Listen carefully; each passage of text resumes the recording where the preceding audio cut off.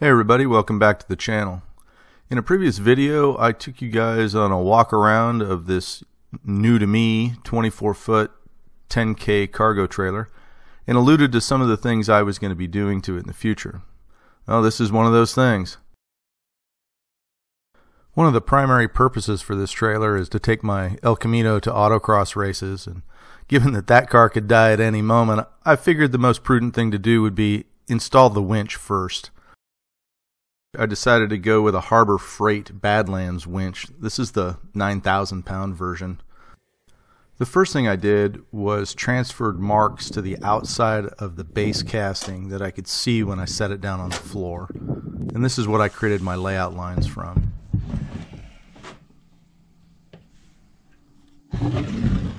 The next thing I did was laid out a center line in the middle of the trailer, and I used the joint in those two floorboards as perpendicular. Then I laid out lines for where I want it to sit, which I then transfer into offsets for where the holes are to mount it.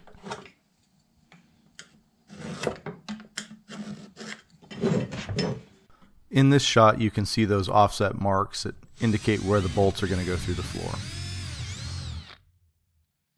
GoPro stop. The next thing I did was made a base for the winch to sit on. This is a piece of 3/16 plate that I've got cleaned up. And it does two things. One, it's a big giant washer.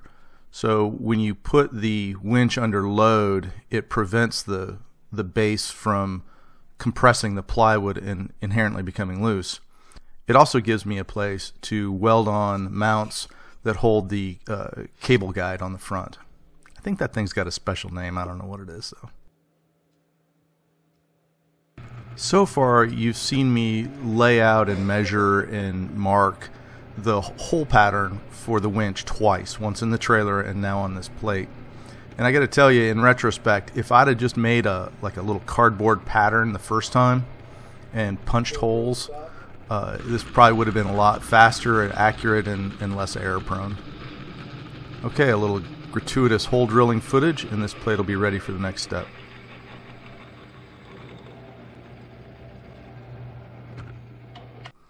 Here I have two pieces of 2-inch angle iron in a little vise clamped back to back.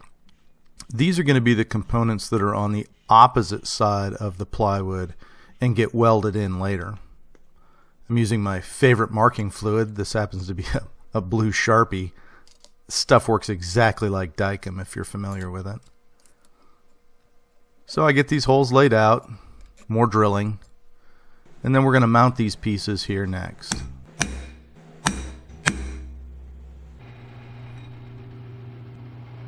Here I am laying under the tongue of the trailer, and you can see I have those pieces now bolted up through the plywood, and they're actually through the plate and into the winch at this point. I take a couple of measurements, and now I'm cutting some more 2-inch angle iron to fit between those pieces and the frame sections of the tongue. This is where all the strength comes from.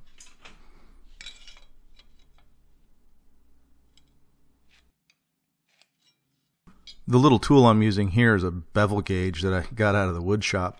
I've set it to match the angle of the beams that make up the tongue so I can cut this and have a good fit.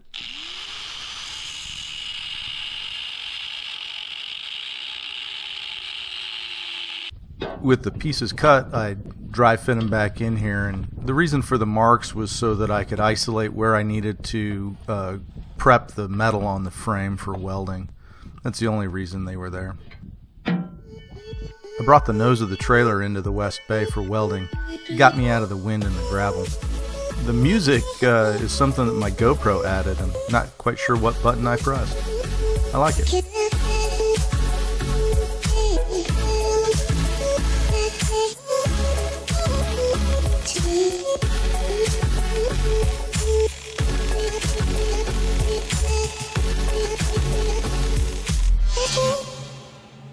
In an effort to not set my trailer on fire, I had a spray bottle of water handy, and I'd weld a little bit and then cool it off, weld a little more. In the end, no issues. With the mounting points all welded into the trailer, The last thing I have to do is make the mounting point for the rolling fair lead. That's those rolling things. I had to look the name up.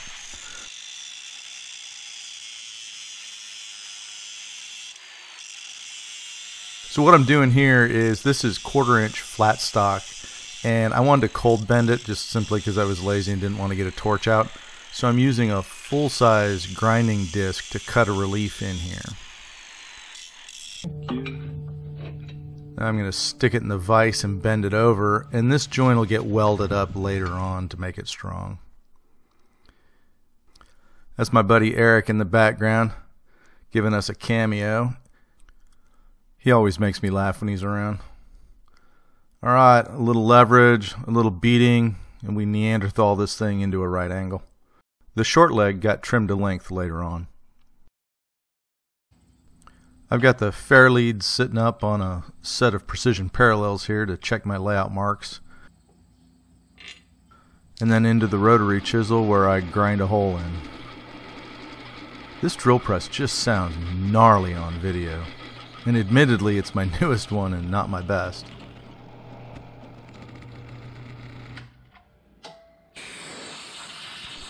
With that done, I return to my mock-up and get these loosely bolted in, and I make the last piece.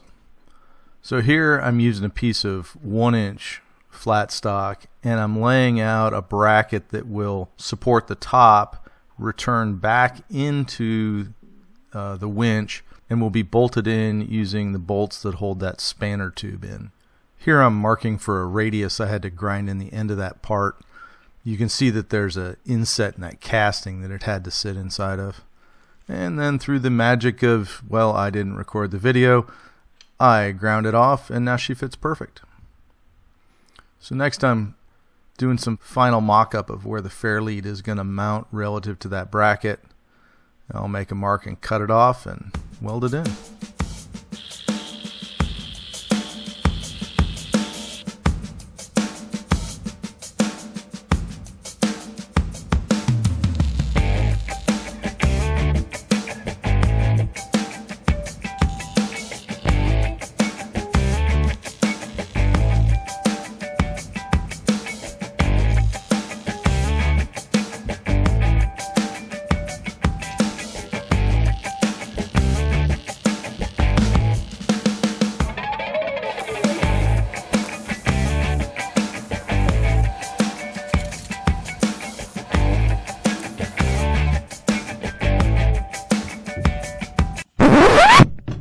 Wait a minute.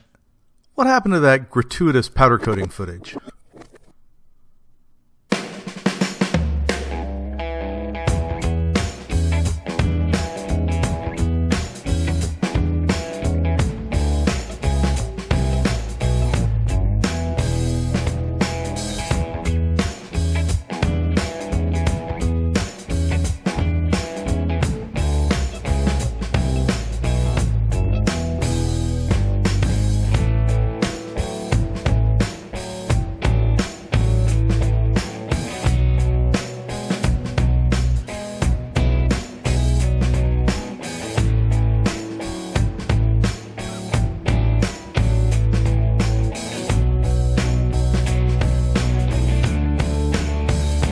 That's better. Now back to where we were at.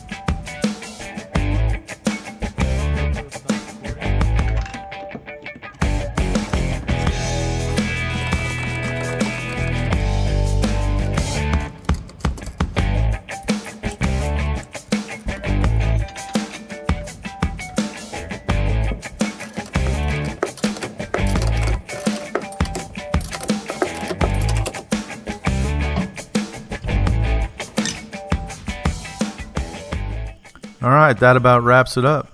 The only other thing I did was I cut a bunch of cable off the spool. There's way more on there than I needed.